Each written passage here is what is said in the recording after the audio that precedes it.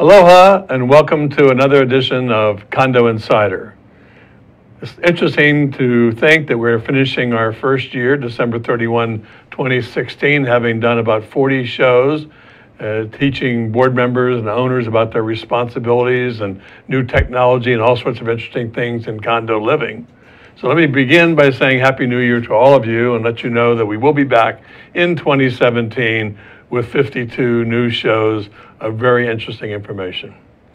We are blessed to have today with us Scott Sherley, the owner of Real Class Inc., and who's going to talk to us about the golden rules of rulemaking and enforcement. Welcome, Scott. Thank you for inviting me again, and Happy New Year to you as well. Well, Happy New Year to you.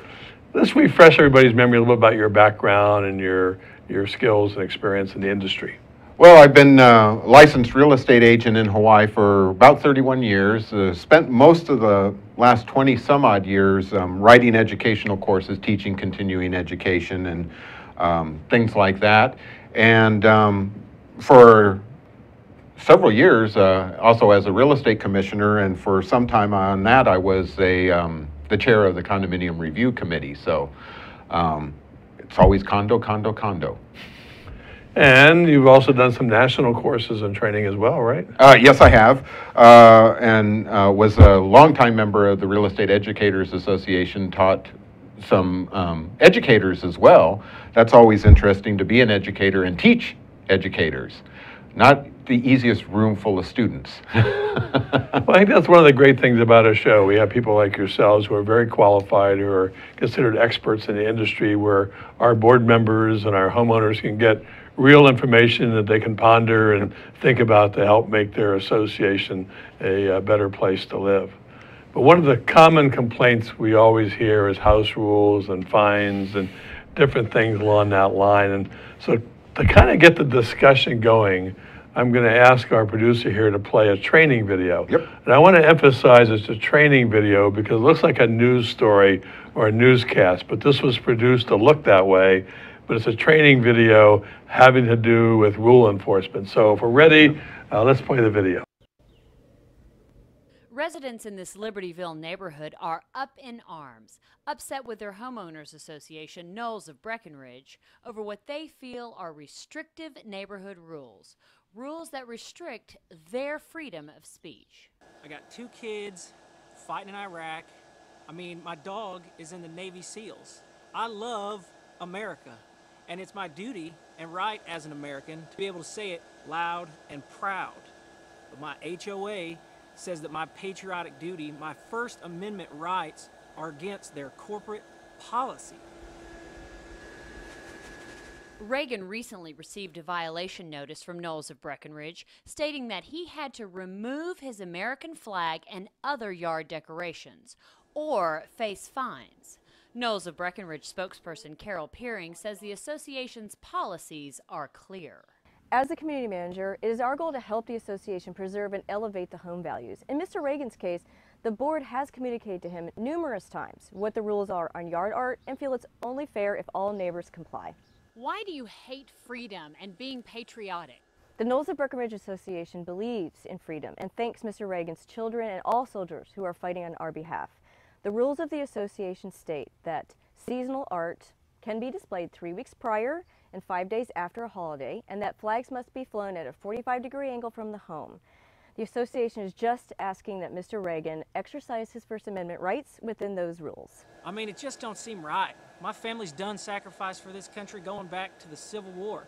My great-great-grandfather, Benjamin Franklin, Jefferson, Moore, Reagan fought in Gettysburg. I think these people would be grateful. Reagan has appealed his violation notice with the Breckenridge Board of Directors. In the meantime, Reagan doesn't plan on letting up on his love of freedom and the American way. Shoot, I mean, this flag, all these decorations, it's my way of saying I love the USA. I mean, it just don't seem right for me to take them down. It just doesn't seem American. While the association's extensive bylaws make it clear that Mr. Reagan is in violation, a decision from the Breckenridge Board of Directors isn't expected for 2 weeks. Only time will tell whether this man's love of country and freedom will win out over board policy. In Libertyville, Vicki Vagley, Action 9 News. As I said, this was a training video to talk about issues associations have with respect to enforcing their rules, and in this case, enforcing the rule about what you can fly as far as the American flag. So why shouldn't an owner be entitled to fly the American flag? Well, I think they should be entitled to fly, but even in this training video that you showed, it had specific rules on how many days before, how many days after, and things like that. I think other than the American flag, the one that causes more controversy than the American flag is when you put your favorite football team's flag up, especially if that's not your neighbor's favorite football team, then all the controversy really starts to come into play as well. So, well, people may not know, in the last year's legislature, there was actually one or two bills, maybe one in the House and one in the Senate, introduced regarding flying the American flag. And they died because, from my experience, it's not as simple as it looks. Because just to kind of give you a thumbnail of this, number one, I know there's an association where the owner wanted to fly the American flag and install a 50-foot flagpole. Then you may have seen in a video, he didn't have a flag. He had 10 or 20 flags along the walkways and wherever. And so I was talking to one of our legislators about this issue, and he was saying that, well, where does it stop? So if a realtor puts out a for sale sign in the upper right-hand corner is the American flag, is he flying an American flag and expressing freedom, or does he really have it for sale for advertisement? Or even further, what if that realtor put "Don't tread on me" as an now political statement versus a sign for sale of real estate versus a flag? And then you get the ISIS flag, the Hawaiian flag, all these other flags. There's got to be a point that the associations, because they have covenants and restrictions, has a right to set some reasonable rules for flying flags. well, I think that's key in the term reasonable. Also, when you get to the real estate sign, there are actually some associations that do prohibit a for sale sign on the property, and even when it comes to the infamous open house signs, a lot of associations do have restrictions in regards to when and how those can be put up. Also realize the open house signs you see on the street are not on the association property, so they can do that. Unfortunately, though, maybe you're violating county rules and the sign might get picked up by the county. But I've actually known some fairly high-end condominium associations throughout the state that prohibit any type of for sale sign, open house sign, any type of signage on the property. So even the realtor who's doing, let's say, the open house has to double check and see what the rules are, or check with management to see what they're allowed to do, so they don't come out of their open house and their signs are suddenly gone. Well, I think this strikes at the heart of rulemaking, in the sense when boards, who have typically the authority within the bylaws to set house rules, sometimes the bylaws have specifics that they can't change because of a house rule. So they're going to be obligated to always have the bylaws be the number one document, behind the declaration, actually. So they can set up house rules, but they can't set up a house rule that's in violation of the bylaws. But when they set rules, there ought to be some reasonableness to it, because owners do have a right to enjoy their home and do have a need to advertise and sell their property. So boards need to look at having reasonable ways to accommodate both sides without giving up the aesthetics of their association and their design restrictions and rules. Well, and here again, yeah, you have the right to quiet enjoyment, but so does your neighbor.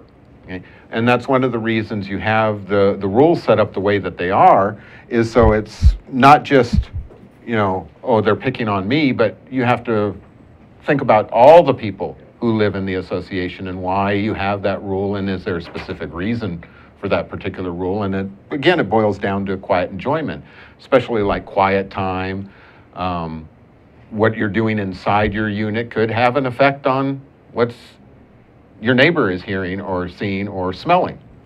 Yeah, well, I think it goes back to reasonableness to me, in the sense that certainly I think, and this may be more applicable to a homeowner association than a condominium.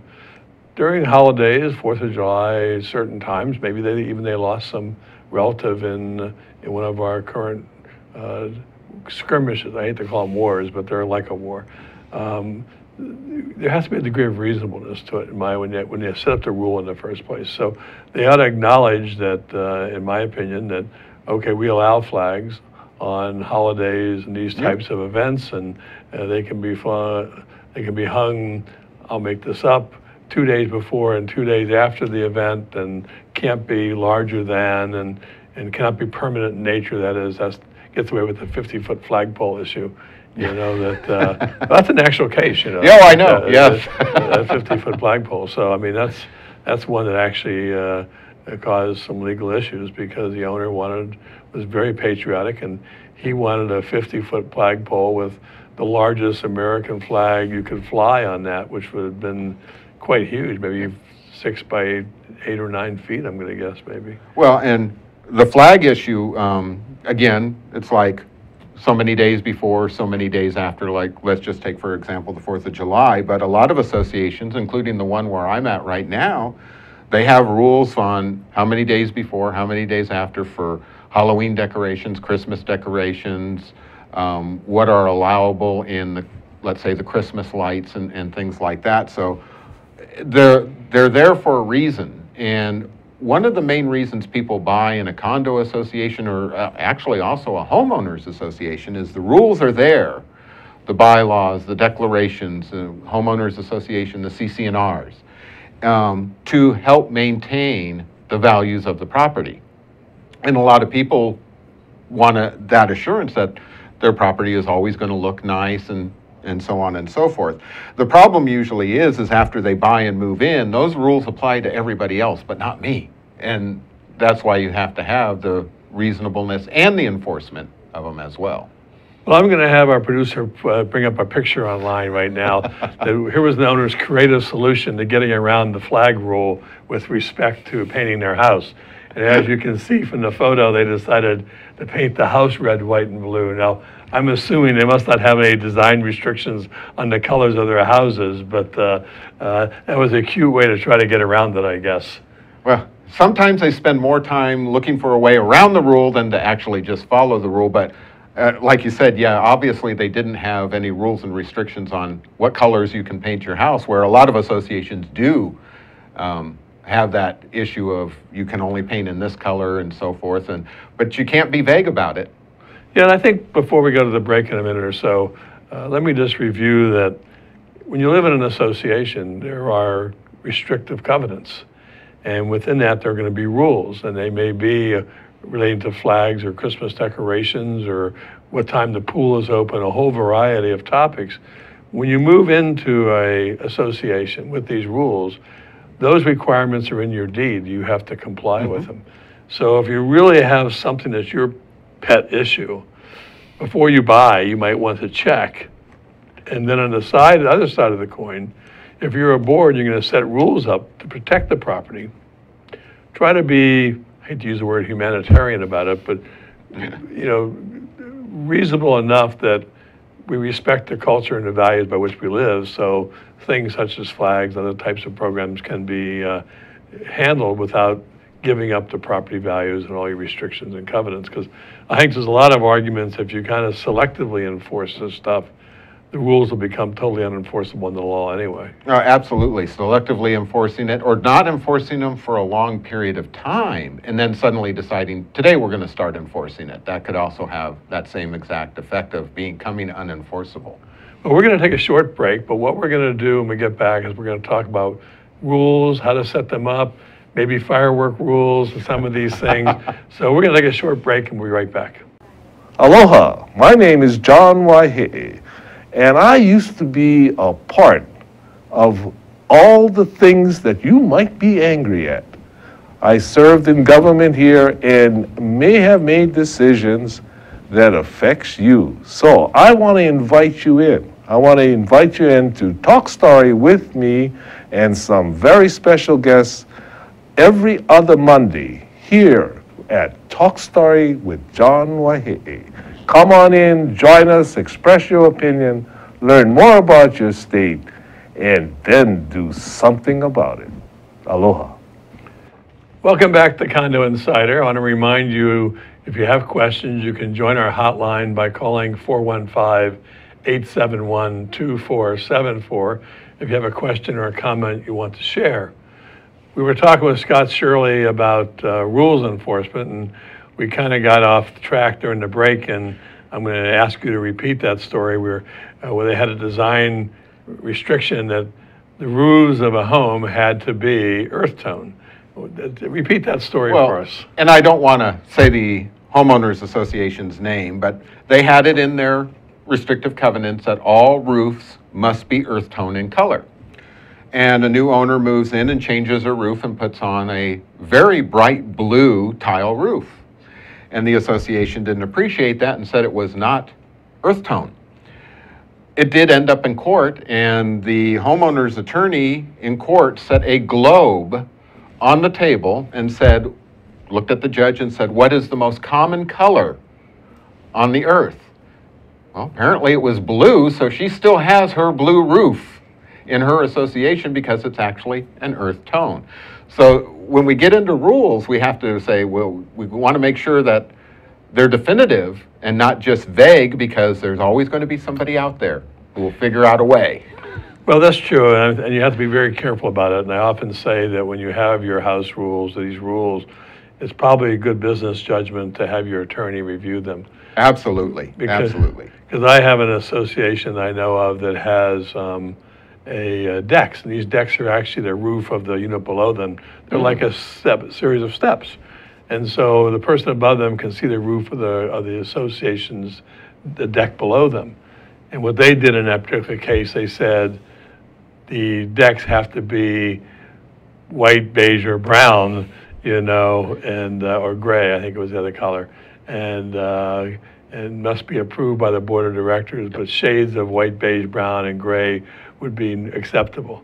And that way they were able to limit, quote, the earth tones or some of the generic types of things by being very clear what the rules are intended, because it can go on, from people installing wood floors in their unit and the noise it may transmit, and other restrictions with regard to putting down tile, whether you have to have a sound system protection layer between it. So there's a whole lot of things that come up that if the rules aren't carefully thought through, you expose yourself to complaints and litigation and everything else. And I think that's also a good key that you brought up in that discussion is, in that scenario, you said, and must have board approval.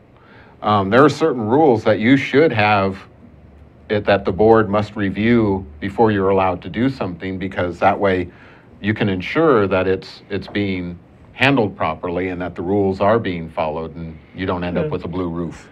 And typically there's a caveat, and reasonable approval will not be withheld by the board, so that there's some balance, that there has to be some kind of basis. But let's go back to some basic questions on rulemaking. Can a board of directors just make any rule they want? Well, it depends on what the purpose of the rule is for.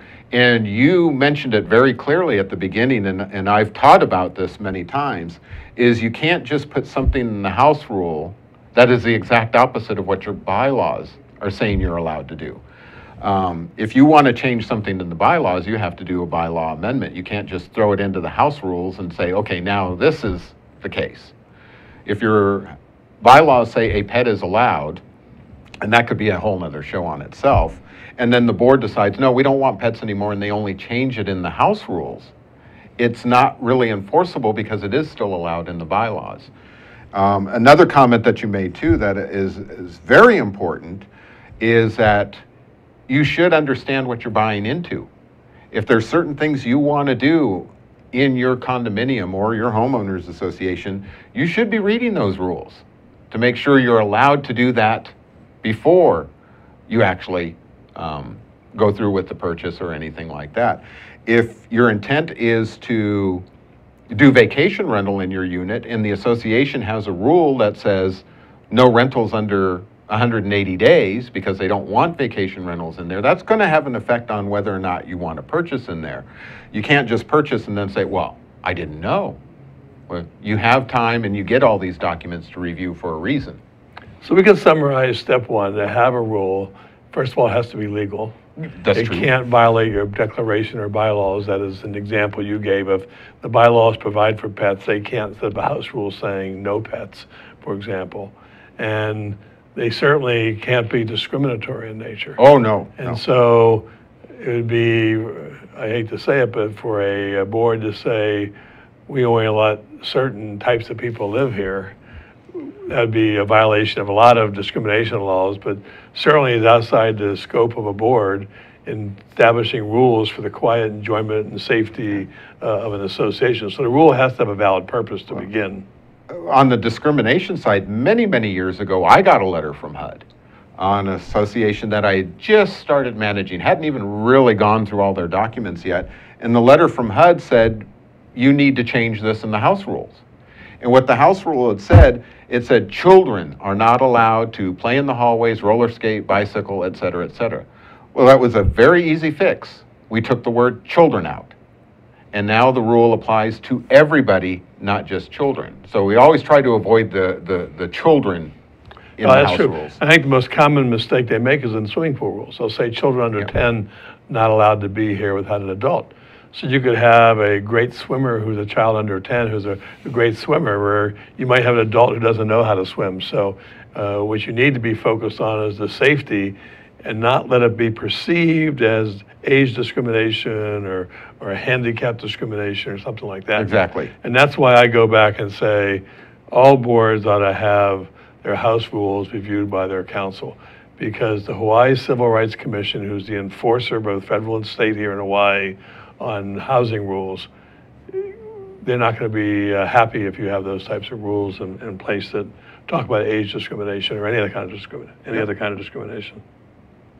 Well, and the other issue in regards to house rules is some associations, surprisingly enough, even today, will try to create a housing or an occupancy standard via the house rules, where I've actually seen house rules that said only 2 people allowed to live in a 1-bedroom, 3 to 4 in a 2-bedroom, et cetera, et cetera.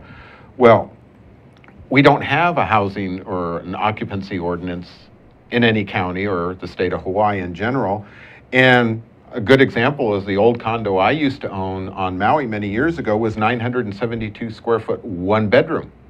Only 2 people are allowed to live there. So you got to be very careful when you're doing things like that as well. Yeah. And what happens is they create rules, all of a sudden they have fines. And the problem with the fining system is a couple-fold. And I'd like your comments about this. Number one, the fines have to be reasonable. I saw a fine where if you parked in the fire zone, it was $10,000 fine. You know? And you have to have some reasonable, I haven't found a judge yet who's willing to enforce egregious fines for some huge amount of money that could create a delinquency, which could create a foreclosure. You're going to have some degree of reasonableness on fining. You just can't take some huge number and create this liability for the owner. Well, and a lot of associations that I've dealt with and house rules that I've seen over the past, it usually starts with a warning. Right. First time is a warning. Second time, they actually will fine you, and it's usually a minimal fine, and then it takes steps from there. If the person, 2 or 3 more issues come up, then the fine is usually substantial, but not $10,000. Right. That I'm aware of, but I'd avoid that association. Or at least parking there. Well, I think the other part of that, which we have found where judges have ruled house rules unenforceable, is if you don't have an appeal mechanism. That is, the owner got fined $500 for parking in the no parking zone, and you don't have an appeal mechanism where he can go to the board and say, I'd like to appeal my fine. And so there's due process in American law. So if you don't have a way for an owner to be heard and appeal the fine, that oftentimes those rules are not enforceable, or courts have ruled them not enforceable. Well, and not only that, the key all along the steps is documentation. Document a copy of, the board keeps a copy of the first warning and the violation and so on and so forth, so that there's a paper trail, so to speak, to make sure that not only is the owner following the rules, so is the association, especially when it comes to, if it goes down to where they want to mediate the issue of the violation of the house rule. Well, we've told my counsel to boards as we've dealt with house rules and appeals of house rules is, look, if you have an owner, let's just say your budget's not based on collecting money from fines to run your association. It's really a way to force people to follow the rules. That's what the purpose of it is. So let's just say you have an owner who comes to you and they got fined $200 for something and they want to appeal the fine. They don't feel it's appropriate. They had a flat tire and that's why they had this problem, whatever it may be. We've often recommended to boards, because you don't want to make this an unfriendly place to live. You don't want to make it punitive. You say to the owner, okay, we're going to suspend this fine for 6 months or 12 months. And if you don't do it again, you don't have to worry about it. Which is excellent rule, and an excellent decision in regards to something like that. And that way you haven't, quote, violated your fine policy. What you basically said is, look, I'm going to suspend it, meaning we're not going to collect it so long as you don't do it again within whatever the period of time is appropriate based on the circumstance. And that way the board is not acting indiscriminately in who it enforces or doesn't enforce it against it.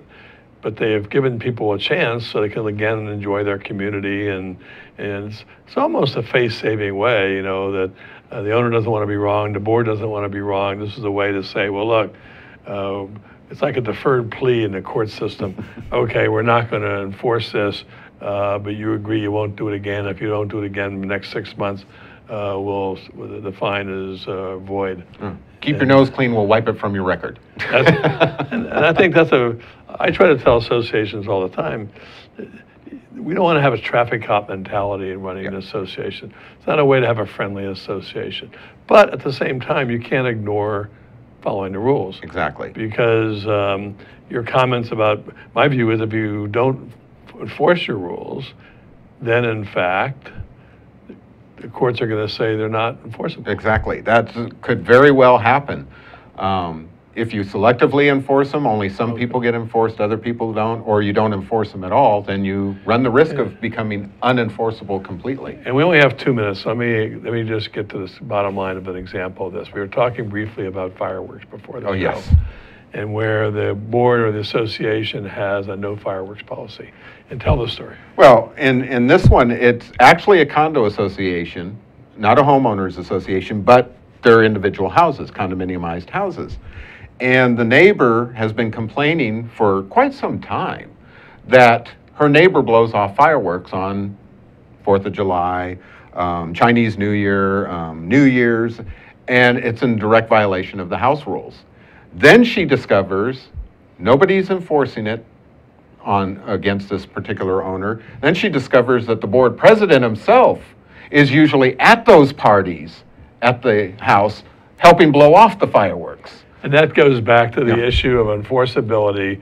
If you have rules, they selectively enforce, it's going to be a problem. So to kind of summarize the show, house rules are something that are very important to an association. But at the same time, we strongly recommend you have them reviewed by the attorney, because there's so many areas you can stub your toe and create liability, create unenforceability with respect to that. So we look forward to seeing you after the new year. Happy New Year to everyone again, and we look forward to another year of Condo Insider. Aloha.